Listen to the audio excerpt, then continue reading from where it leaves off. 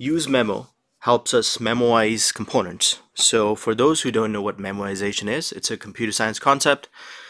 For example, if you have a pure function which takes some arguments and it returns some result, every time it will predictably return the same results for the same arguments. For example, if you have an add function, if you pass two numbers, let's say 1 and 2, it will always return 3 for 1 and 2. So next time if you want to run that function with 1 and 2, you don't really need to run the function. You already know that the output will be 3, so you can cache it.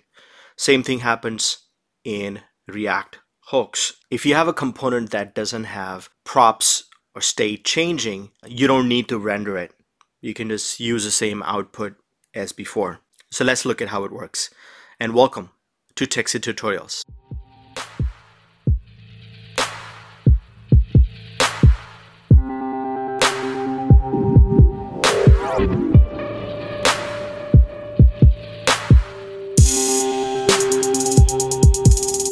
So for that, I'm going to create a very simple state. So let's use state from React. And I'm going to create a very simple state, a primitive type, some number, and I'm going to initialize it with 0. And as we know, this gives us an array. The getter would be I and setter would be set I. Actually, this should be inside the app here. And then here, I can give it a label first. It's 3. Say use memo, and then I can just simply print that I here. So I would say I is I. Okay, so I get some I, and I can change this I because we want to see how the component reacts to the change. So we're gonna create another component that would react to the change, but for that we would need a button to change the state. So let's have a button, and we can call this increment I, and it would have on click event. So we did all of this. Let's call it on click handle. We can define that handle here. Function on click handle. And all it would do is set I with I plus 1. So every time it increments. So if I click on here, it increments. Okay, now let's create another component inside here. I'm going to create a folder called components. And inside here, I'm going to have a new component called child.js. And this component is pretty simple. We need to import React from React. Then we build a function called child. And then we export it. Export default child. So what do we do in between? So we want to measure. We can use this component inside our app, but we want to measure whenever I increment the I, it actually updates the component or not. And in order to see that, I can, inside this component, I can use use effect.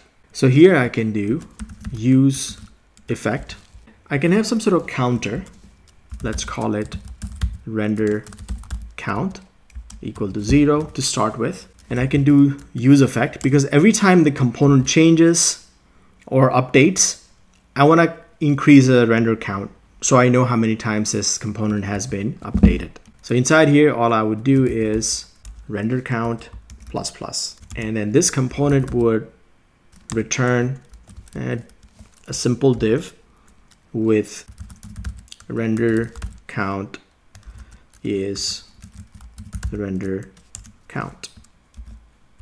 Okay, now let's import this component inside our app. I can say import child from components/child. I will do normal. First I can say age 3 normal render, and I can render the child here.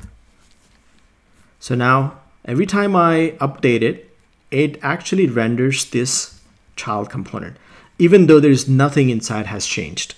When you use classes to create components, there is a lifecycle hook called component should update, where you can check the props and compare it and make a decision. If the prop hasn't changed, then you can say don't render this component. The prop hasn't changed because I'm not passing any props into this child, so it should not actually render, but the way React works, it always renders. So I can make that decision. So for that, I can just use useMemo. And so I need to import useMemo from React. And what I'll do is wrap the entire child component with memo. So I would say use memo, and it would have a callback function and an array. And inside the callback function, all it does is returns the child component. And this returns memoized child.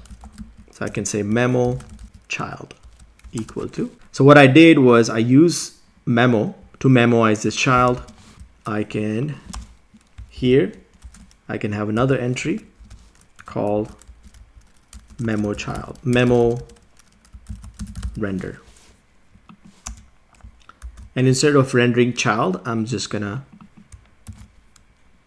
interpolate the memo child. And when I now increment this one doesn't increment, but this one increment. That means the regular child is rendering, but memo child is not re-rendering. Now let's say if I'm passing I into it and I want to say, okay, only update when I is updated, then I can simply pass I. And now if I run it, only when I is updated, this would get updated.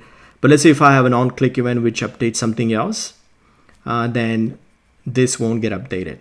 I hope you have enjoyed this video, and if you did, please like. Don't forget to like. It takes a few seconds. Like, subscribe, and provide a nice comment. And you can check out the whole React series, and this series would be also React Hook series. So please do check it out. I'll provide a link here, and you can help me translate this video. It's pretty easy. The information is in the description. And thank you.